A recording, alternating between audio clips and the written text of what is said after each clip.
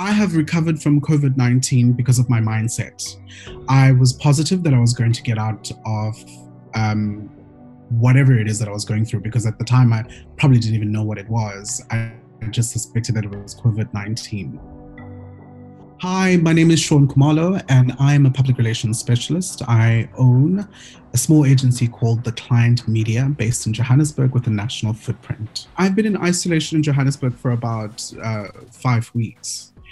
And then I decided to drive down to Cape Town because I missed family and I was alone in Johannesburg. And I thought, it's probably better to be closer to family because it was quite lonely. I noticed that my body was kind of feeling out of itself around the 24th. I think it was the 24th of May. And I started isolating myself because obviously I'm aware there's coronavirus and these are the issues and this is what's happening.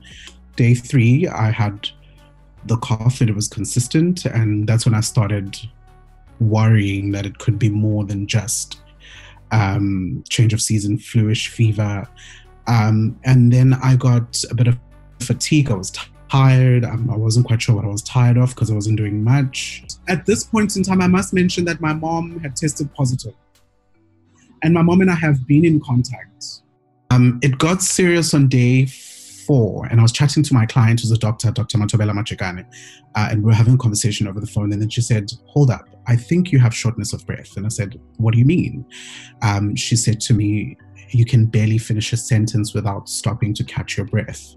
On day 5, it kind of got intense because I sort of started feeling weak. There was like sort of a dizzy spell, and I was like, "Nah, there's something wrong. I need to do something about it." And then I took myself to Dr. Machigane's clinic, and then they wrote out a letter which refers me to Lancet Laboratories in Kleinlands for me to get tested. So I took myself to hospital. They immediately isolated me. They put me on drip and they gave me oxygen. I got tested on that day, on the 31st, and I waited for results, and apparently the test got lost along the way, or there was a backlog at the lab, but I never got any results back from that. And then when I was moved to the next hospital, I got tested there and I got results a day later. They did the nasal test. It's very uncomfortable because they shove it really back of the nose. They took quite a lot of blood samples out of me. I think they were doing, extensive tests.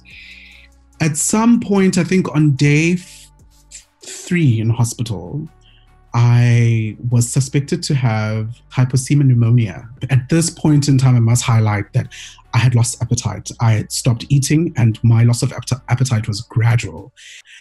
And there are myths that I'm picking up along the way as I chat to people, that people, when they go into hospital, they don't come back, or certain hospitals are not treating people in the right or the correct manner. What I saw personally, and I take my hat off for medical professionals, is that they are trying and working tirelessly as they can. I think mindset-wise, your anxiety jumps up. You think of so many things, the deaths that have occurred, the numbers which has increased. And I've been paying attention to what's happening, in other countries as well. And I think what left me positive is the fact that I'm young and I don't have underlying health issues. I don't have diabetes, high blood, and all those things. So I was kind of positive that my system would eventually catch up and fight on its own. I'm feeling 90% recovered. I sort of have control of my body now. I feel a whole lot better.